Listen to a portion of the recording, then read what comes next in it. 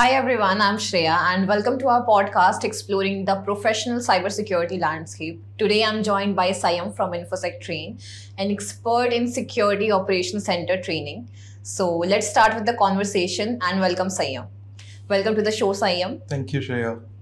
So let's start with the basics about this course. Why should anyone pursue this course with InfoSec Train? And along with that, what are the top 5 reasons why should anyone pursue this course and training? That's a good question. So the 5 reasons why I would say to go with SOC with InfoSec Trains are, firstly, it's industry relevant curriculum which has been designed. So it's not just totally theory.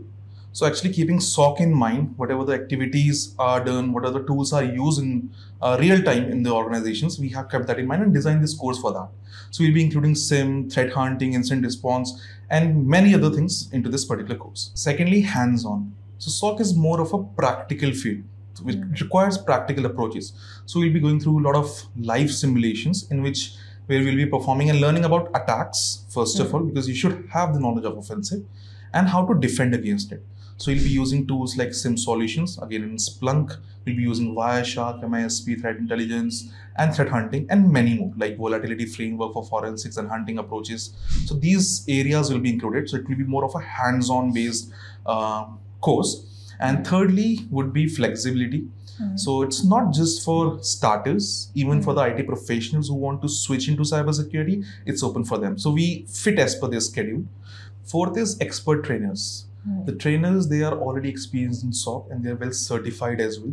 So they can guide you through the queries and concerns in terms of your career building. Fifth is career-oriented training. So we just not go theoretically or practical approaches. That will be good for the hands-on skills, that's for sure. Apart from that, we help you for resume building, interview preparation, and to give you the live scenarios, how you can answer during the interviews as well. So we'll be helping you to land a job in the SOC environment. These are the 5 top key pointers. That sounds quite interesting and really intriguing to get into this course with InfoSec Train. So my second question will be why this SOC training is increasingly critical for the today's cybersecurity landscape. That's a good question. So actually, SOC, when I define SOC, it's a business unit and it's more of a centralized thing.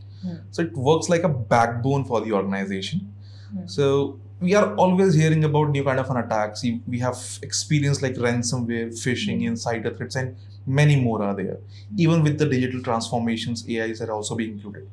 So SOC works like a first line of defense where we can identify, detect, mitigate these kind of an incidents before it can do some serious damage to the organizations, right? So SOC is quite beneficial for that. So even for as per the compliance requirement, and as I mentioned, digital transformation when we are talking about, so we require 24/7 monitoring for the same. So SOC gives us that.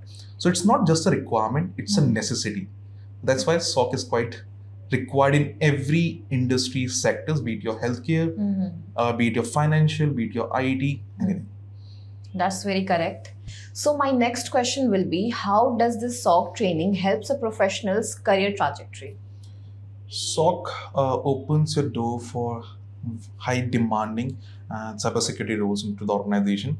So even if you are a graduate, even if you're a fresher, it welcomes you.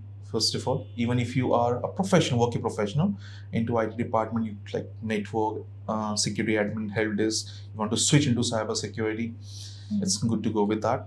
And thirdly, I would say it's, since we have talked about it, builds your hands-on experiences.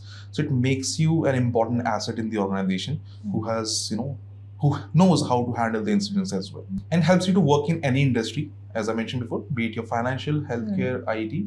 So since SOC is centralized thing, it's more of a backbone, as I mentioned before. So every industry requires that. Security is a concern which every industry requires. The SOC helps you that. So it opens your opportunity into every every industrial sector. So that sounds quite interesting, and I think it is going to help every professional who are thinking about pursuing this SOC training. Definitely, it's going to help them for sure. So now let's talk about the eligibility and entry criteria. Who should consider this training and what background should set them for this training as well? That's a great question. This is something which is a concern and raised by many of the people and participants as well. So this course is ideal for beginners in cybersecurity. Those who are trying to start fresh, it's ideal for them. Secondly, as I mentioned, IT professionals, those who want to switch internally or want to get into cybersecurity roles, good for them. It's pretty interesting. Thirdly, those who are graduates, it can be up by them as well. Those who want to enhance their skills during the college days, beforehand, that's also pretty good for them as well. It's also for ethical hackers. Many people ask why ethical hackers would like to go into SOC, because ethical hacker is more of an offensive side and SOC is more of a defensive side. But it's quite interesting to know that it gives you a complete picture.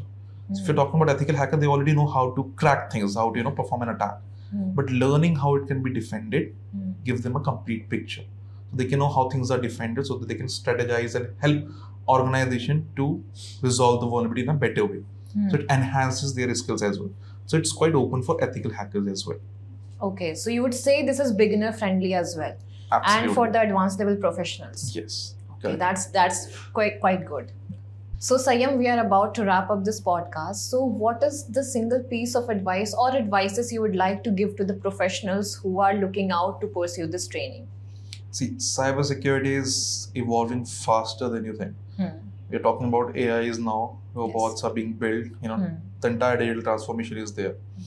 So it's quite important to keep yourself updated, go through some news, articles, right? That is quite important. Go with the hands-on experiences more. Get deep dive into the tools like SIEM solutions, which you're talking about. Apart from that, earn certifications to vouch or to validate for your own. So certifications are there, like SOC analyst certifications are there. Beginner level, if we talk about, since we talk about offensive, it will be helping you. CEH Security Plus, you can initiate with that. Later you can go with the CSA as well, 𝐸𝐶H and many more. Also, lastly, I would say join cybersecurity communities. So on LinkedIn, different forums are there. Join these communities, involved in the Discord communities as well, because there people give a lot of insights from their own experiences. That's for sure gonna help you and keep you updated. So take that first step now, and you will be securing your organization soon. Thank you so much, Sayyam, for your expert insights. And to our listeners who are planning to kickstart their journey in cybersecurity, do check out InfoSec Train's SOC training program, and see you in the next episode. Thank you so much. Good day. Bye-bye.